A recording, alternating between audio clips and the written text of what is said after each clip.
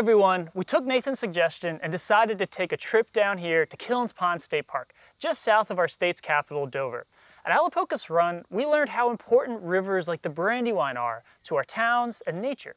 But what about these ponds? Have you ever seen a pond this big? How did this even get here? I think we needed to talk to someone here and find out. So I found Crystal here. This is Crystal, a park naturalist for Killens State Park and an expert on all things here at the park. So the park here itself has been around since 1965. The park is around 1,500 square acres, and the pond itself is around 66 acres. Very cool. So when we were at the Brandywine River, Nathan had told us about some of the cool things that the Brandywine River had to do with Wilmington's history and what people had used it for. Is there any interesting things you guys could tell us about what people have used this pond for? Certainly. Killens Pond has a great history, and actually our friend Eric down at our Murder Kill River area will tell us all about that. Awesome.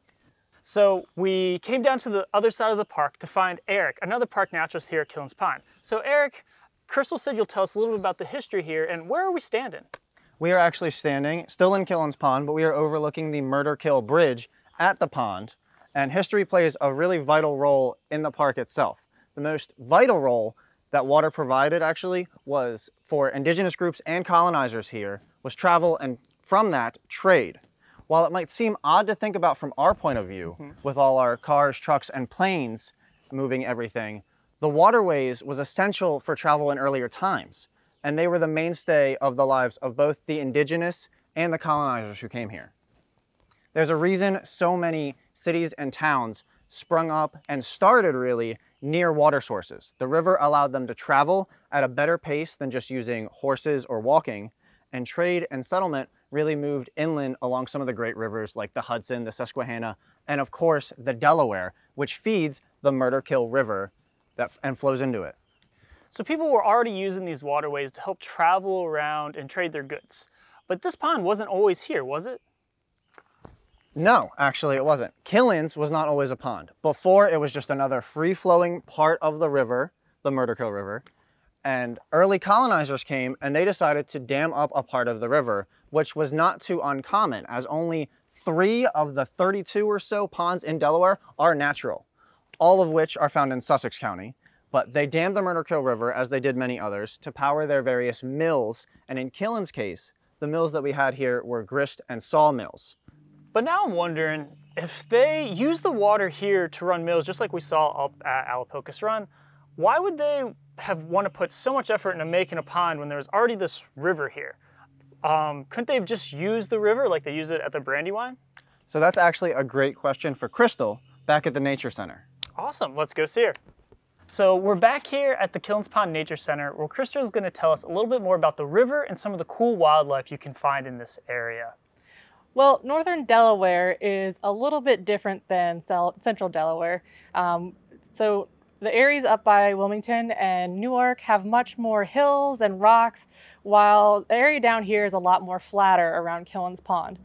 Okay, so the water was just too slow moving here to run a mill. But how does damming the river and turning it into a pond solve this issue? That's a good question. So have you ever taken a running hose and folded it over on itself to stop the water from coming out? What happened when you let go of the hose? There was probably a huge gush of water that came pouring out of the end of the hose. But after that huge rush of water, it flowed normally, right? Well, the reason that so much water came out the first was because of the pressure that had built up behind the bend in the hose. The water still wanted to flow somewhere, but had no place to go. The same thing will happen to a river if the flow is stopped or slowed down.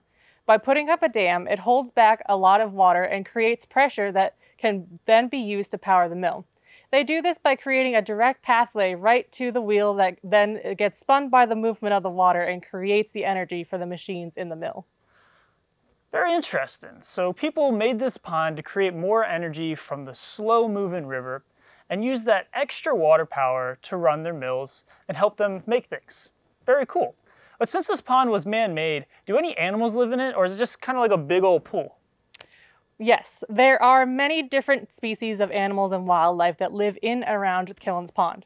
We have many different types of fish, including a largemouth bass, catfish, perch, carp, pickerel, bluegill, and then of course we also have the always popular turtles that you might see around the pond.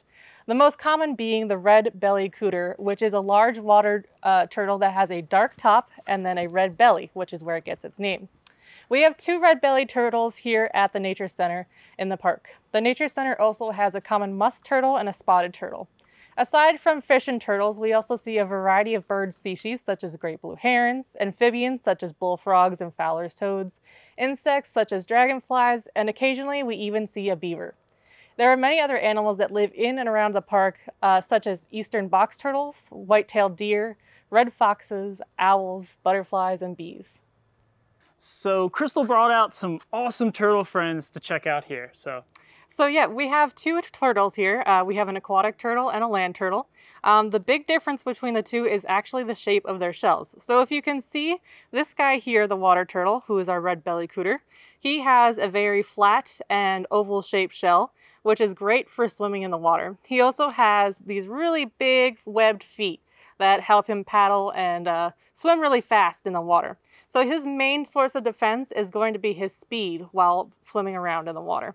This guy over here is our eastern box turtle, and he is going to live on land primarily. His shell is a lot more dome-shaped and rounder, and he does not primarily use speed as his source of escape from predation.